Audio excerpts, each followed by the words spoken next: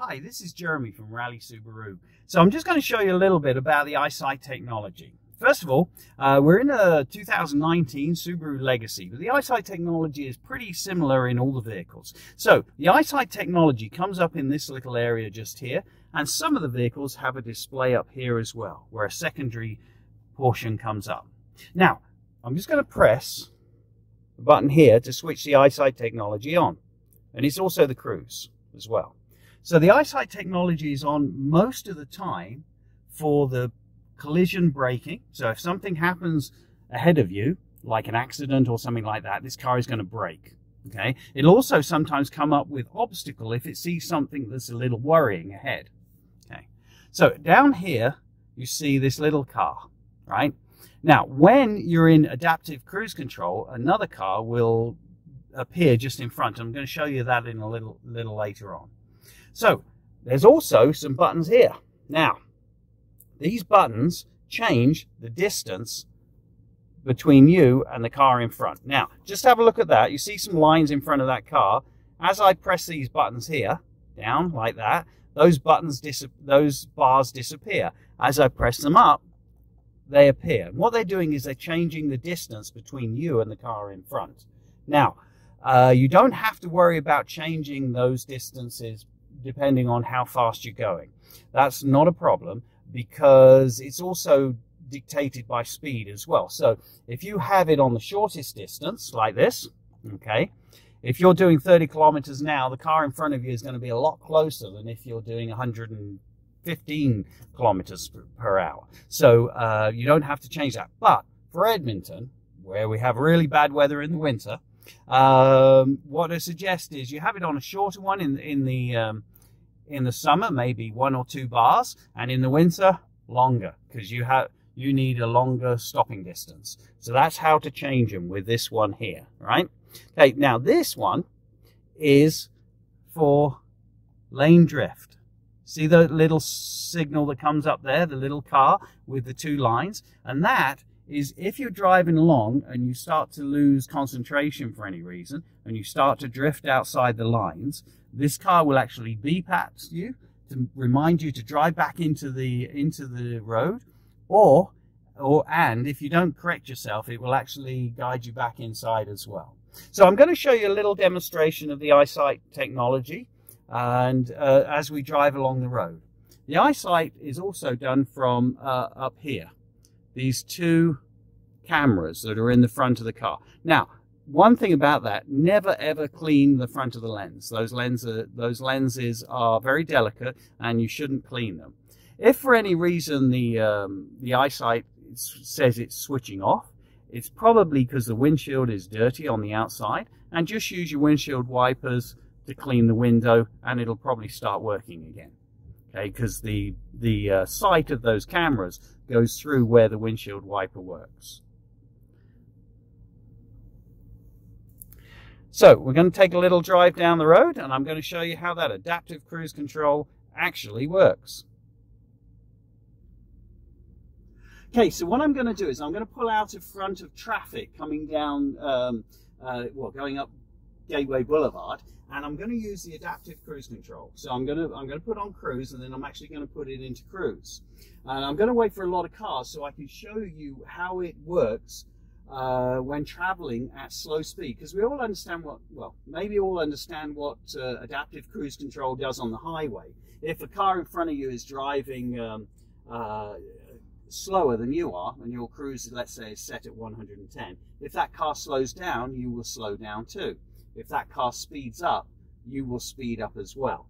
And so what people don't know is the adaptive cruise control actually works at slow speeds as well. So when you're driving along, and if you're in a traffic jam, say on the Anthony Henday or something, and the cars are going, 90 kilometers an hour, then 50, then 30, then 20, what will happen is the car will slow down and speed up. But what people don't really know is this works at 1 kilometer an hour. So virtually on these traffic jams, you don't have to put your foot on the brakes or the accelerator. It does it all for you. So I'm just pulling out behind a lot of traffic on Gateway Boulevard, and I've got it in adaptive cruise control. And I'm going to make this quite a short distance. And I'm going to set that adaptive cruise control around 60. Okay. Now, you'll notice that my feet are off the accelerator and they're off the brake. So I'm not controlling the speed of the car. And now I'm set at 60 kilometers an hour, but the actual speed that I'm doing is 58. So the car is slowing me down because that car in front of me is actually driving slower than this one. And what I'm hoping is we come up to some traffic lights in a minute and this car will brake without me actually having to brake. So a car just got out of the way of this one, so this one's going to speed up a little bit.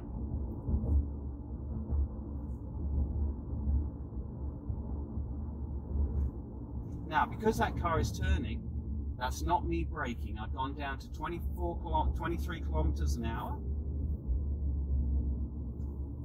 Now, there's no car in front of me and we're coming up to red light, so you have to do that yourself.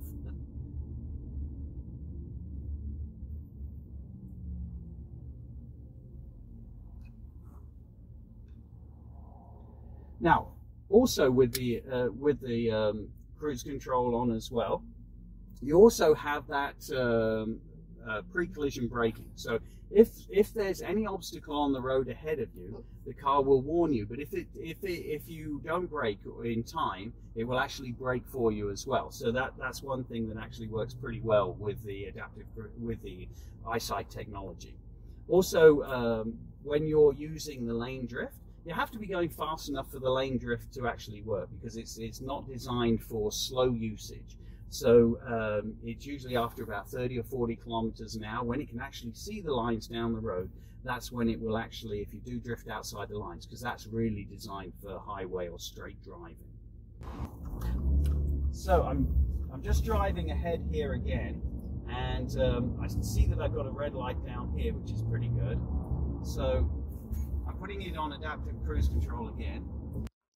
You'll notice in a moment that the car that I am following actually gets out of the way. Now, the adaptive cruise control is adaptive because it's watching the car in front of you. So if that car gets out of the way, you really should apply the brakes and take over driving. For demonstration purposes in this video, I'm going to let the car connect to the vehicle just in front of it so that I can show the car coming to a complete stop. But normally, you would take over driving at this point. Now that car is braking in front of me, and this car here as well, and this is the car braking, not me. My feet are not on the gas and they're not on the accelerator, so they brake down to a complete stop like that. Now the neat thing about it is, after that you don't have to do anything. If that car in front of me then goes ahead and you don't notice it, the car will actually beep at you to remind you that it's gone ahead. And but otherwise, what you do is you can just press this button up, just here. This is called the resume button, just like when you're resuming after a traffic light's on there. So this button, push this button up, and the car will go back into adaptive cruise control again. So I'm going to show you that after the lights turn green, as soon as they turn green.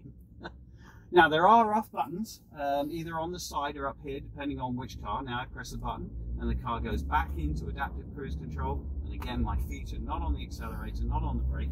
But that car's quite a long distance in front of me, so this car is going to speed up to the 60 kilometers an hour in which I set it at.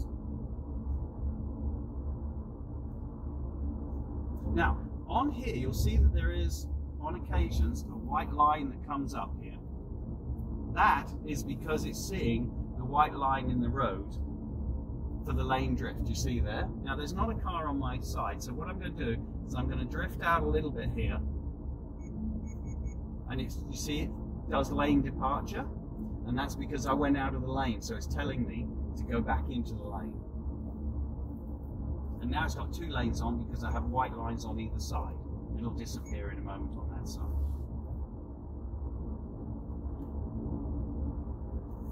And that is the adaptive cruise control with the EyeSight technology from Subaru. I hope that gave you some good information. If you need any more information, you can give myself a call, Jeremy Ewan, at 780-264-4938. I look forward to hearing from you if you have any questions. Thanks.